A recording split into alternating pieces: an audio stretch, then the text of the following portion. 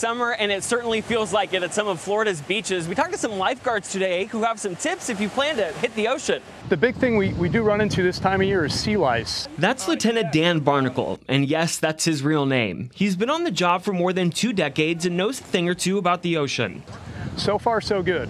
We haven't had any cases. Other Florida beaches are starting to report sea lice cases, but it's too early to tell how widespread the infestation could be. Actually, jellyfish larvae, and they get under your bathing suit, and that's usually where the rashes start. April to July are the most common months for the tiny larva to appear. He says the best way to avoid a rash is to wear a tight bathing suit. Talk to the lifeguards, find out if they're in the water, and if your skin is sensitive, you're more likely to get them.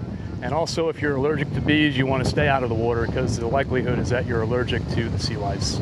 He says you should also avoid seaweed like we saw in Delray Beach a week ago. Other bacteria could also trigger a reaction. If you do get the rash, he says over-the-counter anti-itch creams will become your new best friend.